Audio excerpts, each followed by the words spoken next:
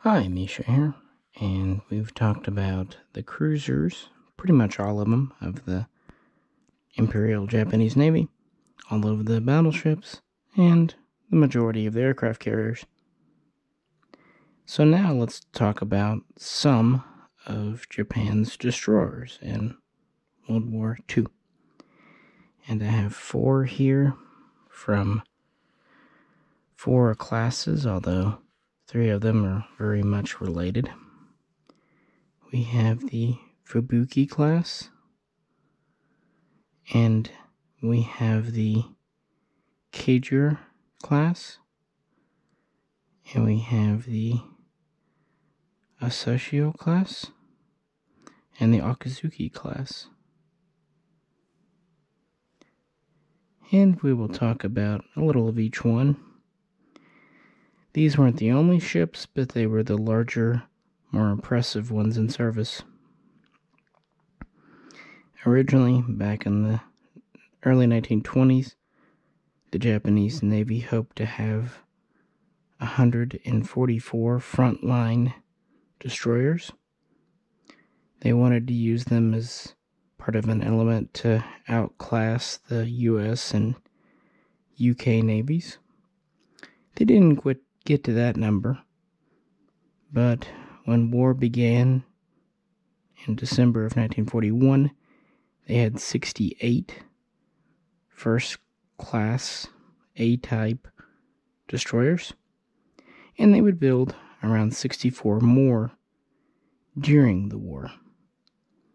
But they would take heavy losses for multiple reasons, including Japan's just overall aggressive attitude about destroyers. So that at the end of the war, only 31 were still afloat. So yeah, with that, let's just get into destroyers in Japan. So destroyer as a concept dates back some ways, but it was a bit of a different type of ship in its use and deployment during World War I. After the war, around 1919, your average destroyer was about 1,000 tons, 1,200 tons maybe, although some, including some in the Japanese Navy, were even lighter, as low as 850 tons.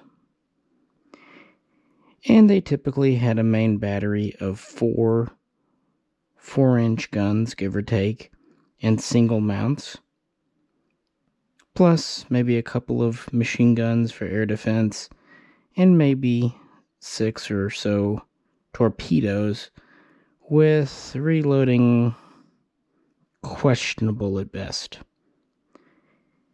And they would have top speeds of between 32 and 35 knots. So, yeah, they were very much a smaller warship at this time. But Japan would push that forward. In fact, the Fubuki class here, we'll talk about in a minute, was really considered the first modern destroyer in the world, and really did lead the way and was one of the most advanced of its time and the most heavily armed.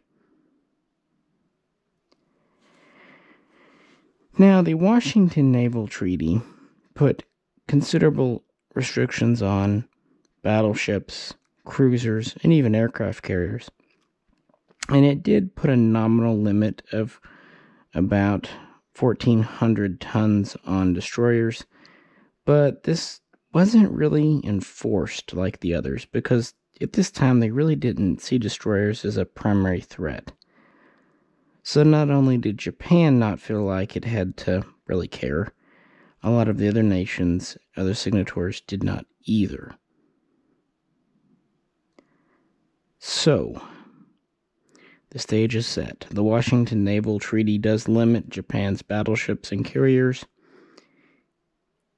and so they decide to focus on smaller ships like destroyers.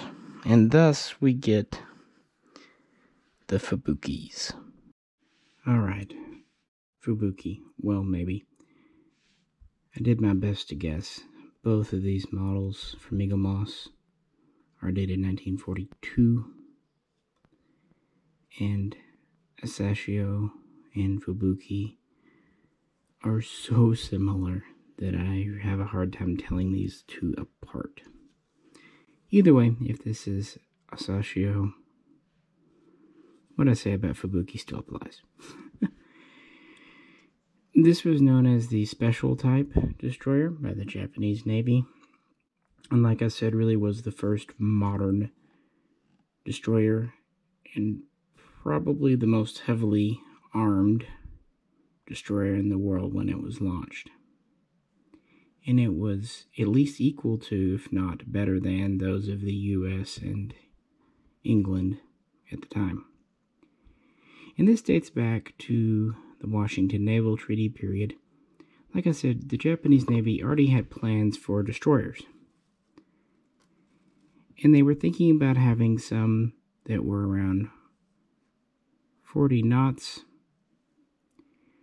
with a small battery of 5-inch guns, so maybe 2 to 3 5-inch guns, and then maybe half a dozen to 8 torpedoes.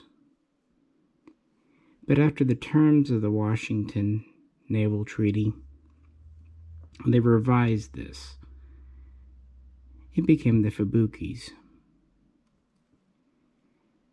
These would have 6 5-inch guns. There would be 3 twin mounts, 1 forward, 2 in the rear. But they would really up their torpedo game, something the Japanese Navy was demanding. They would have 3 triple launchers, so 9 torpedo tubes, and each tube would have a reload, so as many as 18 torpedoes on board. And just because they would also be fitted with 2 7.7mm machine guns for air defense.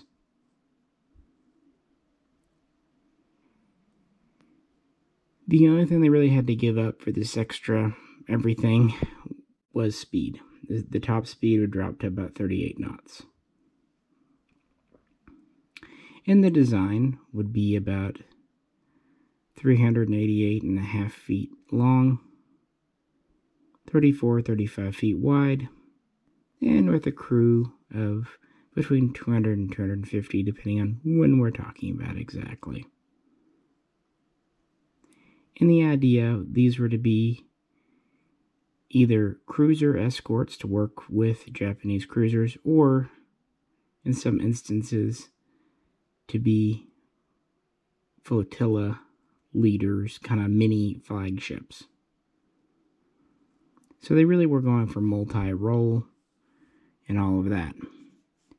And originally, it was supposed to be a 2,000-ton standard weight hull, but because of the treaties and everything, they would drop this to about 1,800 tons to kind of at least nod at the requirements of the treaty. And fully loaded, they would be a little over 2,000 tons. Fubuki, the first in the class, was laid down in 1926, and she was commissioned into the fleet in 1928. Interestingly, originally, they were just going to give these hull numbers, like Germany was doing with their destroyers. But this was not popular.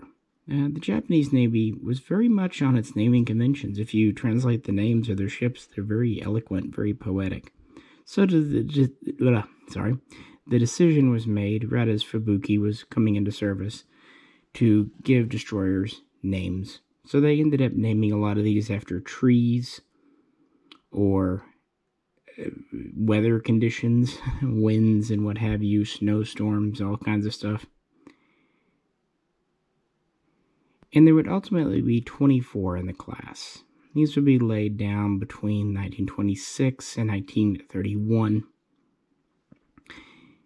And the last one would be commissioned in March of 1933, but the class would change a bit.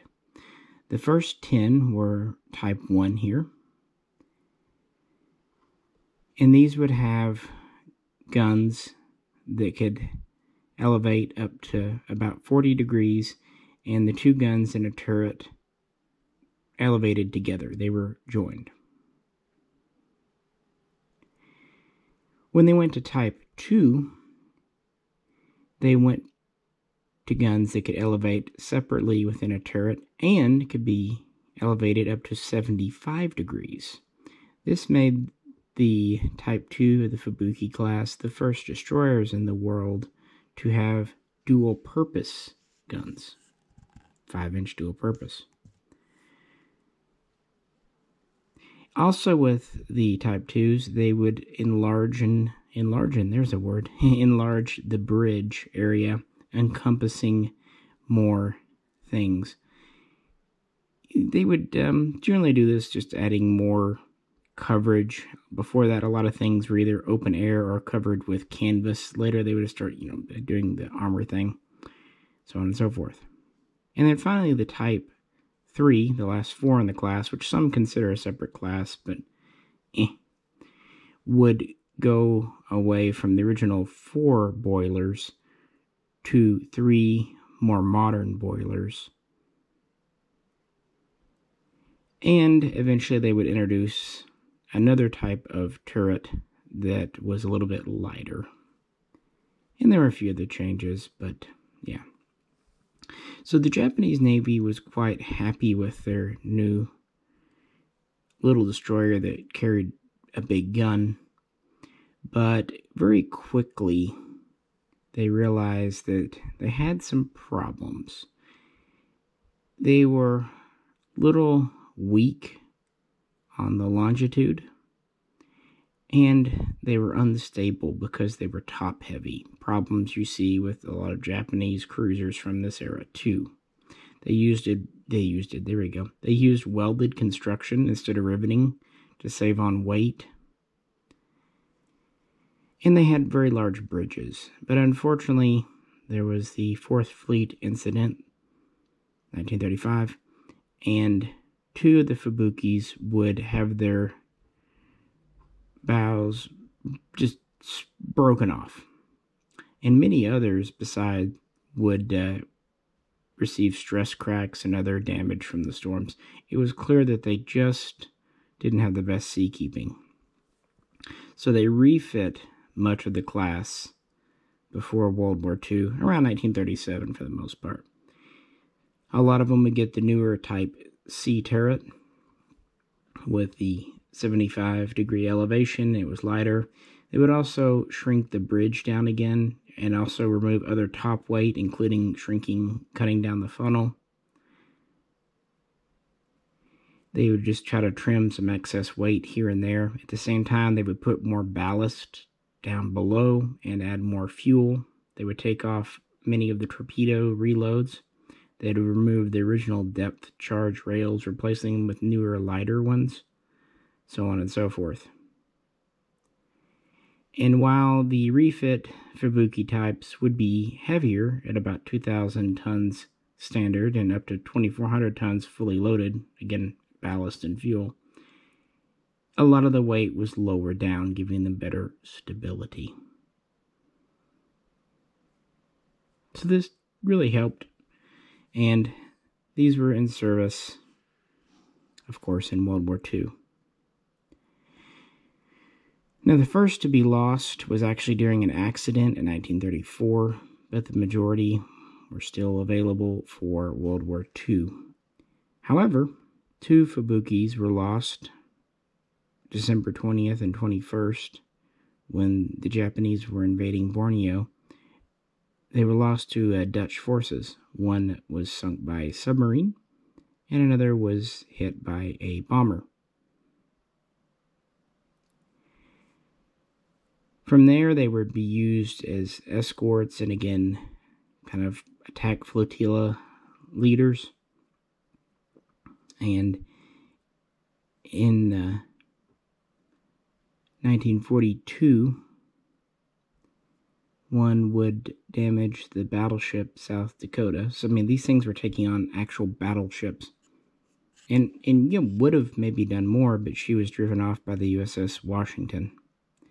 Fubuki herself here was lost on October 11 during the naval battle of Guadalcanal. But another Fubuki type class would be famous in August of 1943 when she would ram, cut in two, and sink a little boat known as PT-109. And from there, they would continue to serve throughout the war. Originally, their anti-aircraft guns were two 7.7mm machine guns, as I said. These would be upgraded to 13mm, and then an extra pair for a total of 4 would be added. And then after that, they would start getting the oh-so-wonderful 25mm Type 96 gun, for what it's worth. They would also use several different torpedoes over time. They would originally use the Type 8 and the Type 90, and I've read some places that say they had the Type 93, the long lance, as well, but don't hold me to that. That would have been a very modern torpedo for this boat. After their refit, their top speed, which had been, like I said, 38 knots, would be down to about 34 knots because they were aging and because they had put on a little bit of weight over time. By wars, the Mishaco class.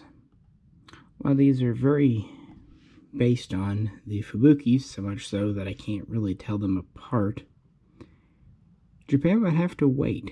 In fact, these were not commissioned until 1937.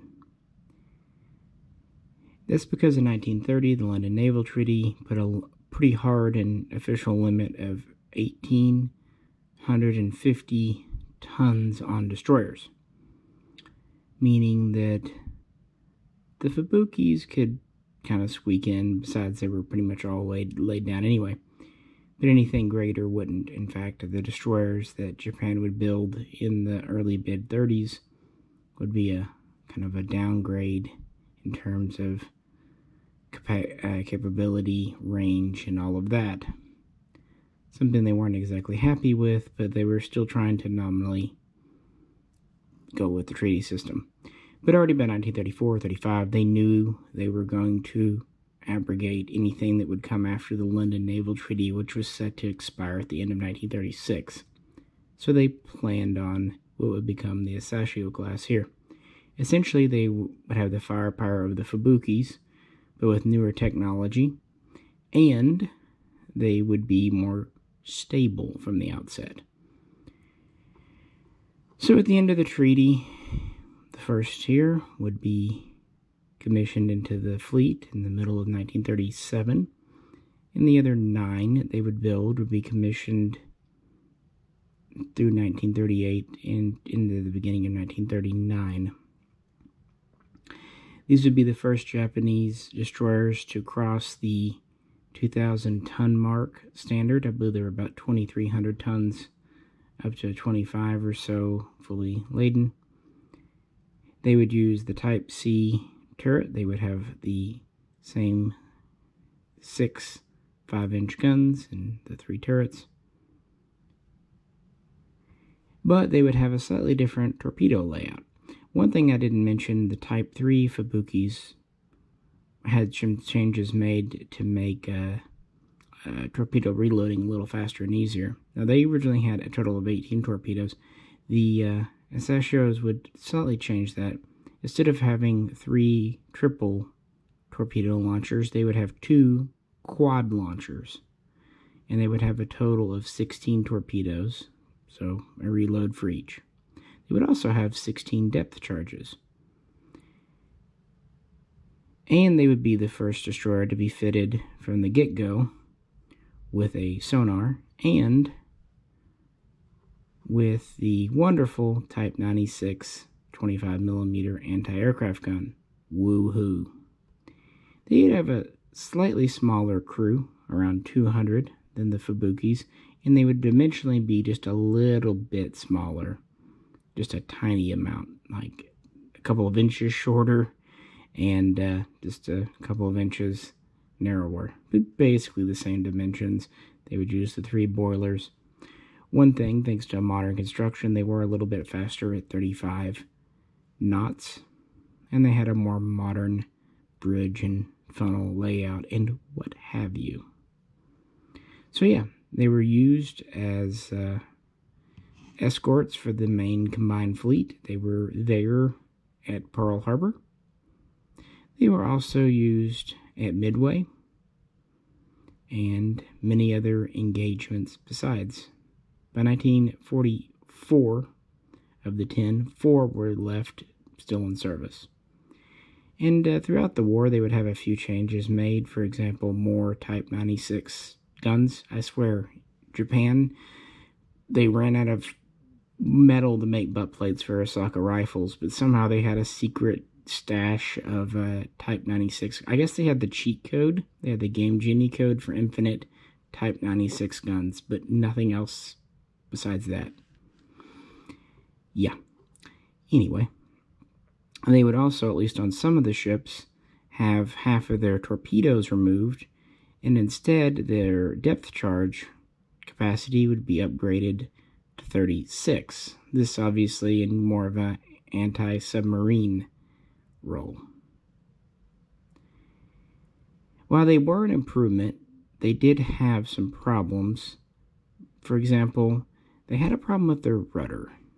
The design was new and whatnot, and it didn't work out great. Also, they went to a new stern setup where it was a transom, and it wasn't the greatest either. Yeah, design experimenting and what have you. And it would take them a while to kind of address these issues. And more importantly, they were still vulnerable to aircraft, even though they stuck about 1,000 Type 96 guns on them. And even with all the depth charges, they were still vulnerable to submarines. Probably one of the last things to point out for the Asashios, one of them would escort Yamato during her final voyage in April of 1945, Operation Tingle. And, well, you know how that all went down for the Japanese Navy. But this is good for them because it was returned to form with the special type destroyer, the heavily armed destroyer. And it was with these and others that they really started to earn a reputation for volley torpedo attacks and to be very skilled at night fighting. The Japanese Navy really worked on training their destroyer flotillas for night operations, and in certain engagements they really did get the better of Americans, even sometimes outnumbered. But they also used them rather aggressively and sometimes just threw them away for really no gain. And with that, we will move on to the Cager class. In the first two we've looked at, they were both 1942, and they are both the lead ships of their class.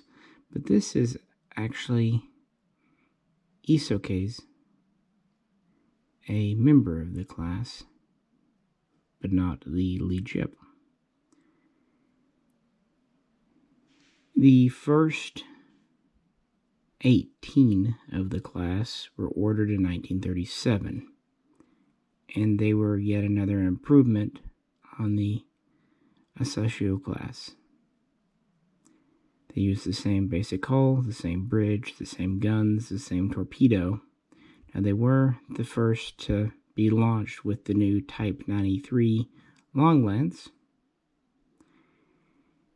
and they would have other improvements to address stability issues and so on and so forth, and they would be slightly longer and slightly wider.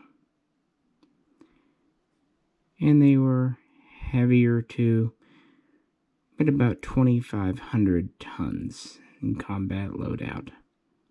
They would have the same torpedo armament. They would have 2 additional depth charges, so 18 instead of 16. And thanks to advancements in machinery and layout, they would have a top speed of 35.5 knots instead of 35. They would also have a slightly larger crew, of about 250, give or take. They would originally have 4 Type 96 25mm anti-aircraft guns and no radar. So yeah, pretty similar, all things said. So they started to construct these in 1939. They were starting to be commissioned into the fleet. But then they would order 4 more. However, the class only had 19 members. So what happened? Why not 22? Did 3 get canceled? No. They would build 1 more, but the other 3 were a smokescreen to help hide the resources going into the construction of Yamato. Again, that was a battleship they were very much keeping under wraps. So they would build 19, as it were. And these would be used like every other ship in the Japanese Navy. They were pretty much the same. And they would suffer a pretty high attrition rate. By 1944, only 7 of the 19 would still be in service. They would get more anti-aircraft guns, both more 13mm machine guns and 25mm guns. They would also start to receive radar in 1942. And as with the Asashios, they would sometimes pull off extra torpedoes and install more depth charges in their place, having as many as 36. Something else they would do, they would remove 1 of the turrets to make room for more anti-aircraft guns, at least on some of the ships. Now this model is dated 1945. And Isokes here would go on Operation Tingo as well and be lost early on. Although thankfully for her, most of her crew were evacuated, rescued, with a loss of life of only 25. Only one of these ships, Yuzikes, would survive the war. So 18 out of 19 would not. Of those, 11 would be lost to submarine and air attack. 5 would be lost to surface action, so guns from other surface ships. 1 would be lost to a mine, and the remaining 2 would be lost to kind of combination charge things, including air attack. So again, we see how vulnerable the Japanese destroyer is to submarines, but especially to aircraft.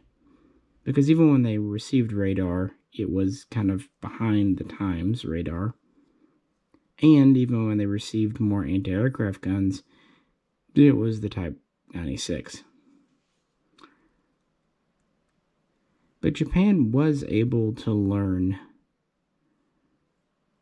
So that leads us to our final destroyer type.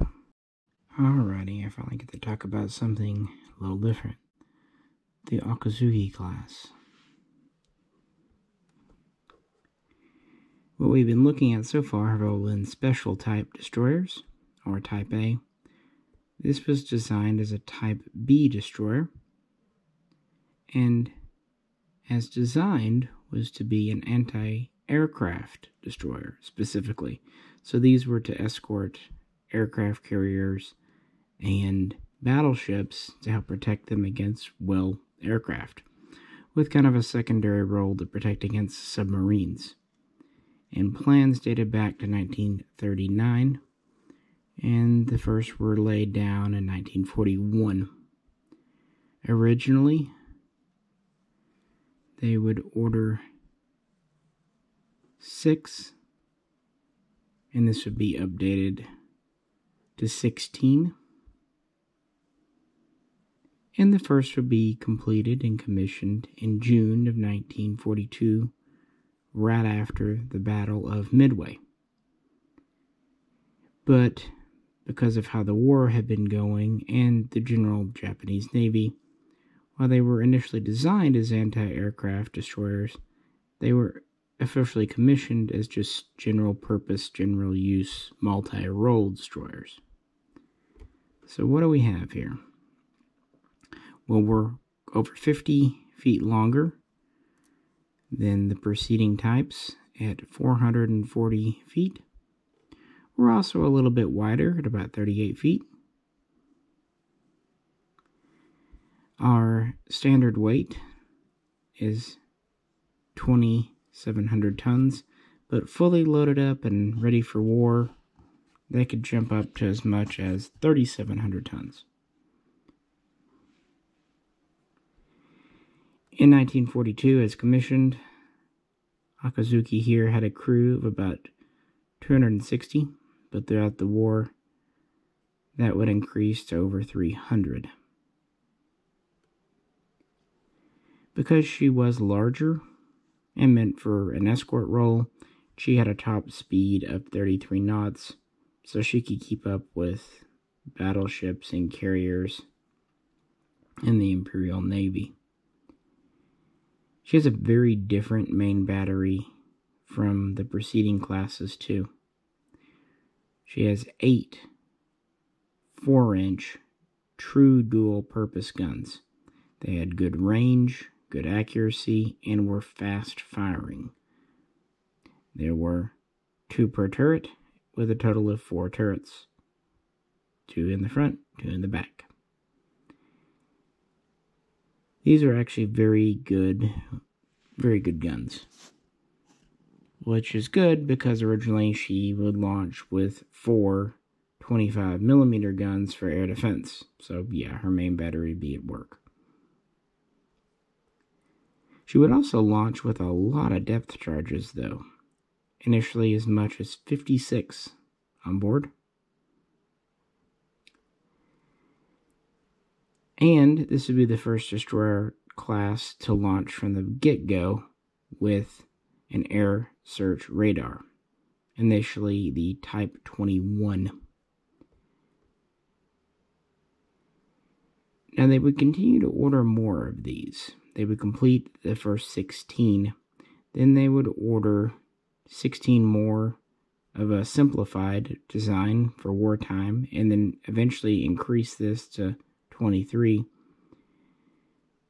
But this really never came to be.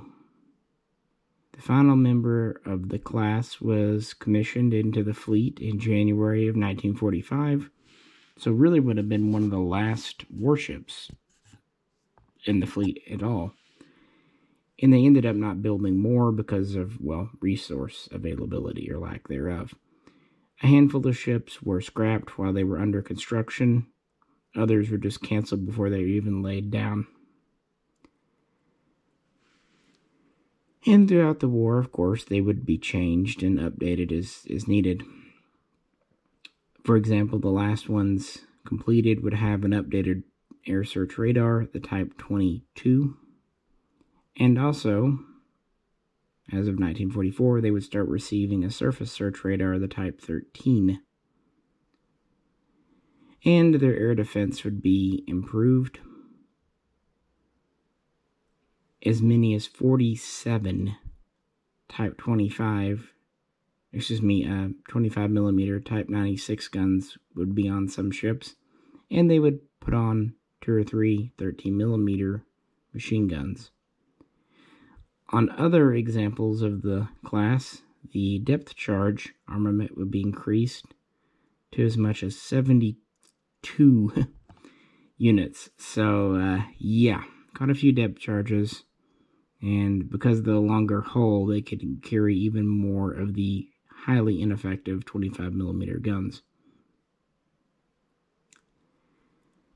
So they did try to learn, and they did use these in combat. And of the 16 completed and in service, 6 would actually finish the war. I guess that's good. I mean, more than the others, although a couple of them were only in service for a few months. So, of these 6, 2 would just be scrapped. And the 4 remaining examples would be given away as war reparations to China, the USA, the UK, and Russia. So they would see some post-war service, although more for just examining whatnot, because they did have some advanced features. The radar was nothing to write home about. Better to have it any type than none at all, but American and British radar was far superior. But the dual-purpose guns were quite effective. One thing to note, originally these were not designed with torpedoes. But the Japanese Admiralty insisted that a destroyer is not a destroyer without a torpedo. So, basically, one quad launcher, so 4 torpedo tubes, were kind of slammed into the design during the final stages of construction and all that. And they would get a reload each. So, they would carry 8 torpedoes. Far fewer than previous, but it made some in the Admiralty happy. I guess the alternative would have been 8 more Type 96 guns, so... And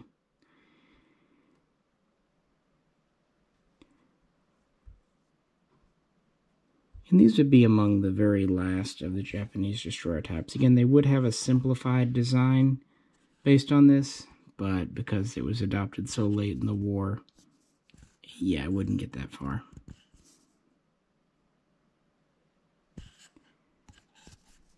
And with that, we cover the 4 Japanese destroyers in the Eagle Moss 1/1100 scale die-cast collection. As I said at the beginning, originally the Japanese Navy planned for 144 frontline modern destroyers in service.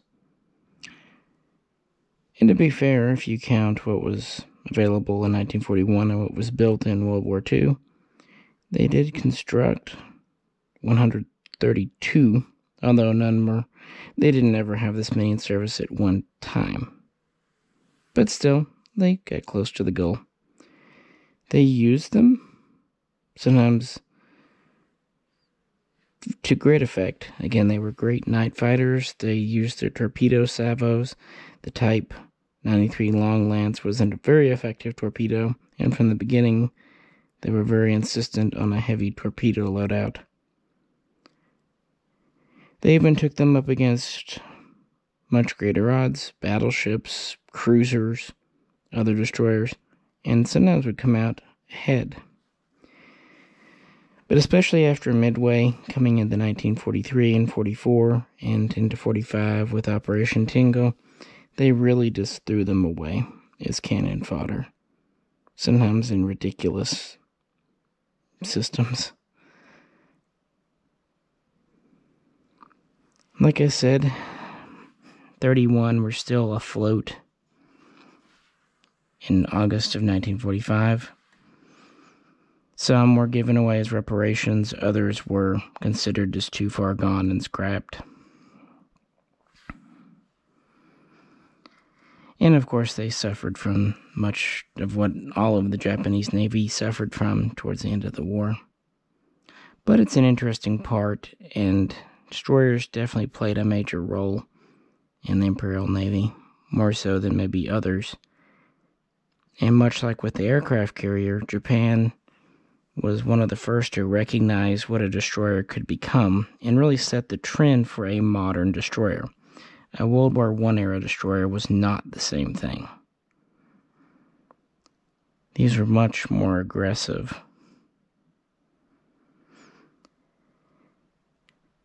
And with that, we're really drawing to the end of the Eagle Moss collection, looking at the Japanese Navy. So what do you think? I think they're neat little ships. But, obviously, because I have them. If you have any questions or comments, please do post them. And as always, if you could like, share, and subscribe. With that, I think I will let you go. This is Misha, and I'll catch you very soon next time.